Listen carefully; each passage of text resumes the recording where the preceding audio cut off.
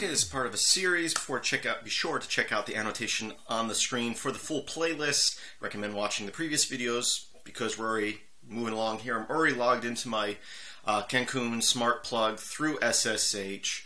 And so far we've been accessing it as if it was its own wireless access point, its own network. But we need to get it hooked to our wireless routers so that we can access it from a computer or really anywhere in the world if we wanted to, rather than having to disconnect from our network and connect directly to it.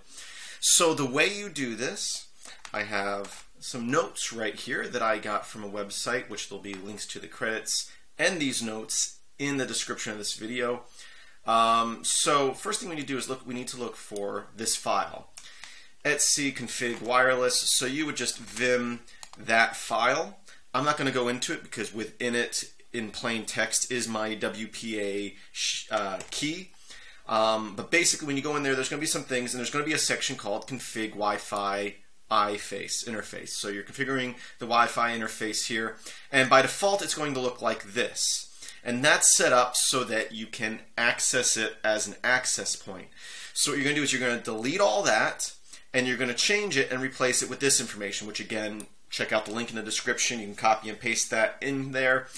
And then with this, you're going to change two things.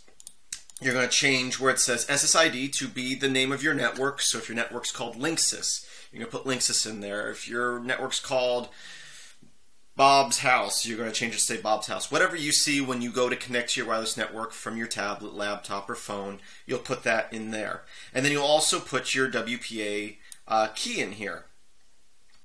At this point, you save that file by hitting, if you're using Vim, escape, WQ, and hit enter.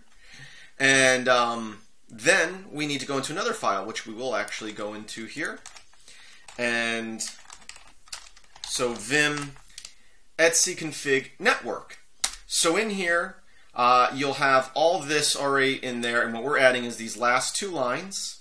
So this is telling the smart plug, which is a computer, at time of boot, start up these networks. The loopbat network, I don't really know what the global network is, and a LAN network. There's no physical LAN plug you can see on this thing, but it appears that there is a Ethernet chip on it. I guess theoretically you could crack it open and probably solder a physical connection on there. But there is a chip in there because it is showing up with ifconfig. And then here we're saying, okay, at start up this interface, WWAN, the wireless network. And we're just going to put option protocol, DHCP. This is saying, okay, when you boot, start up this interface and use DHCP, which means ask the router that you're connecting to for IP addresses. So you can do that. You can also do something, if you look at the example up here for the Ethernet plug, you can set yourself some static IP address. So instead of DHCP, you can say static and then assign yourself IP addresses. Because you are going to want a static IP address, but I choose to do DHCP on this device. And then my router actually has an option called reservations, DHCP reservations, where I can say, okay, anytime a device with this MAC address connects to the network, assign it this IP address. And I just chose to do that this time with this device. So either way, you can either set static devices down here, or you can go into your router. Even if you do DHCP, most routers will assign the same IP address to a certain device every time it connects, although if you don't tell it to do that specifically, it may occasionally change, and then you'd be like, oh, I have to search for the device again. Anyway, so we're saying turn on this device at boot time, and then use the protocol DHCP to get an IP address, and then it's also going to look at the other file there for other settings that we already set. At this point, escape, WQ, enter, so we saved and quit out of it. And now at this point, you would restart your device, so we could type in reboot. I'm not going to do that because I've already done this on my device, and if I ifconfig, you can see not only do we have here, this is the bridge LAN, we got the Ethernet, we got the loop back, and then we have our WLAN 0, and it's been assigned an IP address. So now I can take that IP address, go into my browser, type it in, and it will bring me to the index, which I've added stuff here that we're going to look at in the next tutorial.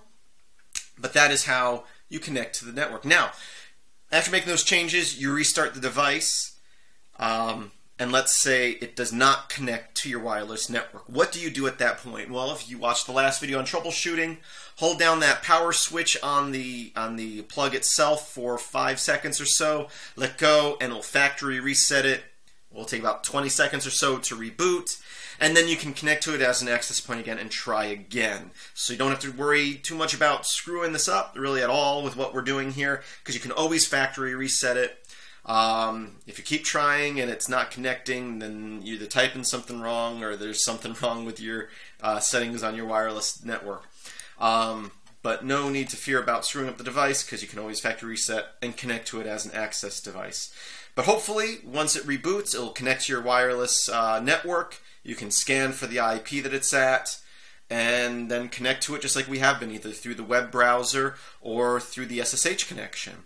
Next video we're going to take a look at making a nicer web interface. We've already played around with that a little bit, but to make something that's nice for a touch screen so you can turn the light on and off with ease, or whatever you have hooked at the plug. You can turn it on and off with ease with a tablet or phone just by clicking a button. So I hope you're enjoying these tutorials on the smart plug.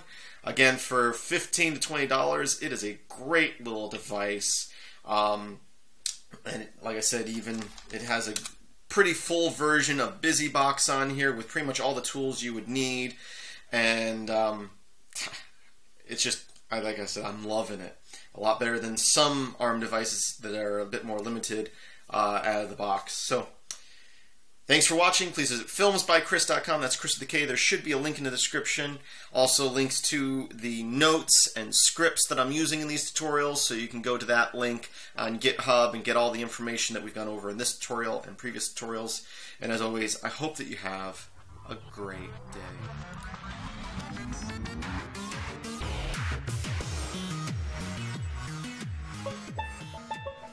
Okay, this is an introduction to filmsbychris.com. I'm Chris, that's Chris with a K. That's me right there. My daughter Ember, and my wife Jennifer.